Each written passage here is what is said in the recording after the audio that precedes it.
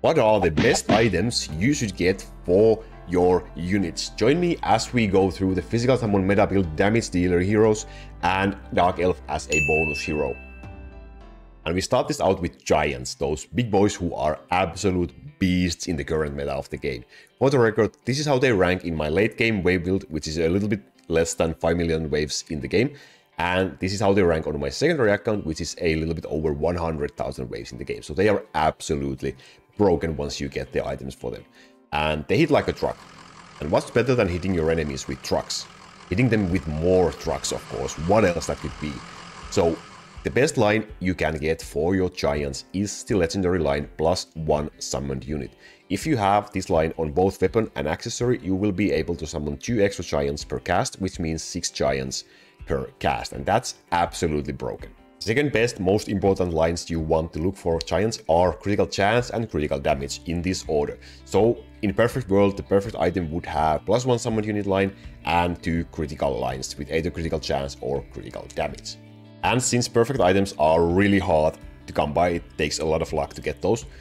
The second most optimal lines you can fill those lines with are physical damage and percentual damage. And these are on lower priority than the critical lines, but they are also helpful for your giants. Now, also lines like attack speed or cooldown might also help them out a little bit, but again, those are on a lower priority tier than the previously mentioned ones. And do note that this +1 summoned unit line, which is the best line, is only available on L and E tier items. So if you are unable to get those kind of items yet, then for your S and A tier items, pick 2 of the lines that you can get from the lines that you see on the screen right now, excluding the +1 summoned unit line. Those items will get you far enough that you can eventually get those legendary and E tier items with that +1 summoned unit line. And for the runes, get attack speed runes. They are easy to get, they drop from the beginner dungeon, they are easily farmable in very early game, and they will help you further boost your giant's DPS a lot once you get good items for those runes. And for example, these are my current giant items on my main account. As you can see, they are very good, but there's still a little bit of room for improvement with the physical damage line on the sword.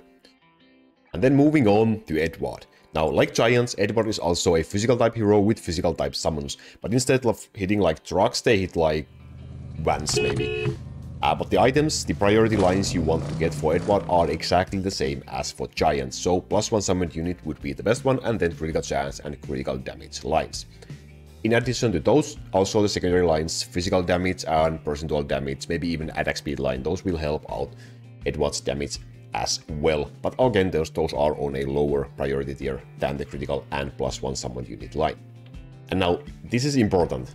Giants and Edward, they both want the same kind of items, but the priority of items is always on giants. So if you get a good sword or good accessory, it should go to giants first and foremost, and then if you get a second one, it should go to Edward, because giants are more powerful, they should be boosted more, and Edward is a secondary damage dealer for your build.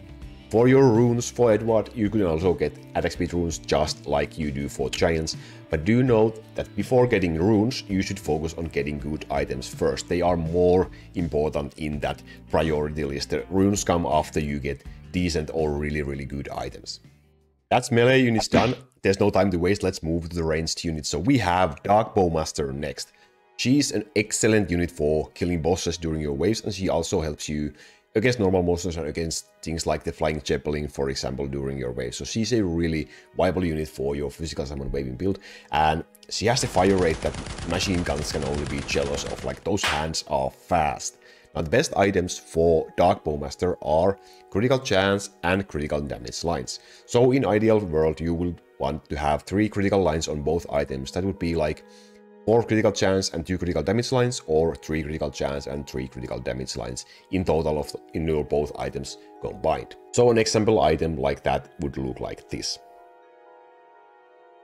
Now, while the critical damage and critical chance lines are the best, in early game it could be beneficial for you to include a couple of cooldown lines for your Dark Bowmaster as well, because that could make your Dark Bowmaster be able to double proc. And what that means is that the cooldown of Dark Bowmaster would be lower than the cooldown of Pure Wizard, allowing you to cast the Strafe ability more often, allowing her to deal with enemies more reliably and more consistently in early game, before you get your Pure Wizard's cooldown to be lower and lower once you proceed through the game and get better items for your Pure Wizard.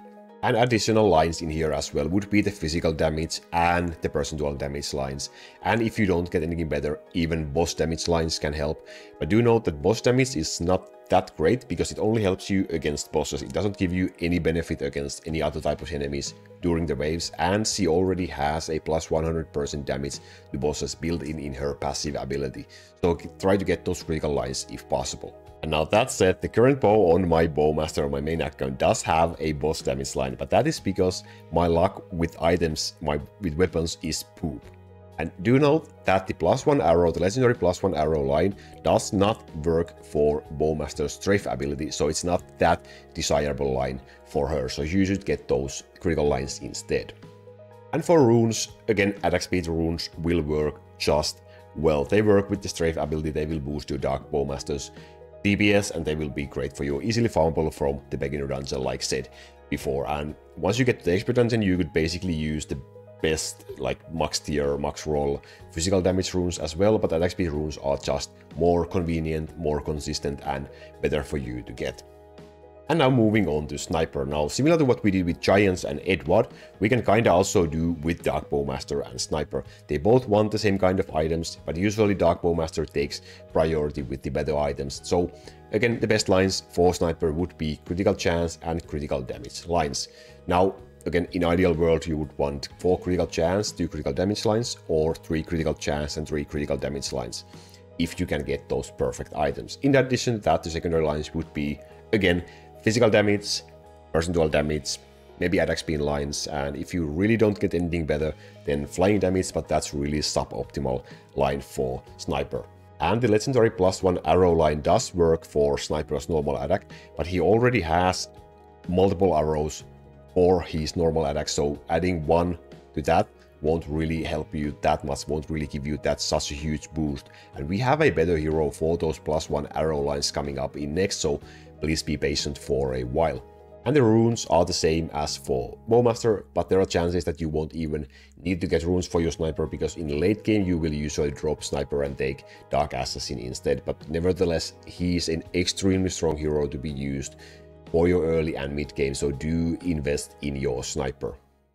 And that's it for the damage dealers. We have our final unit left, which is the Dark Elf. And by the way, if you need information on what kind of orbs you should get for all these heroes and more, check out the orb guide video I posted earlier. I will link it down in the description box below down there, so you can find it.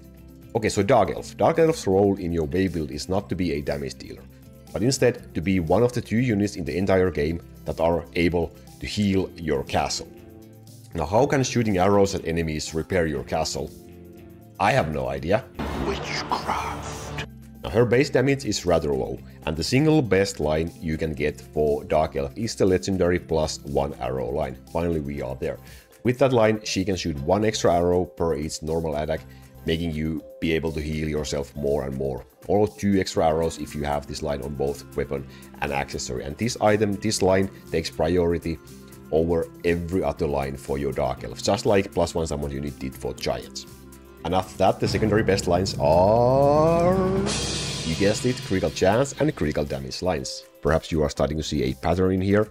And after that, the secondary lines would be physical damage or percentual damage or attack speed lines. Even flat damage can help you in early game because of her low base damage, but eventually flat damage will always fall out, so the percentual damages will be better ones. And usable runes would be attack speed runes, physical damage runes, and critical damage runes. Now, physical damage and critical damage runes are only available from the expert dungeon, so they are out of reach for majority of players, so attack speed runes will do. But Dark Elf is not on a higher tier priority for runes, so make sure you get those attack speed runes for your other units first, because they will need them much more than you Dark Elf most likely will.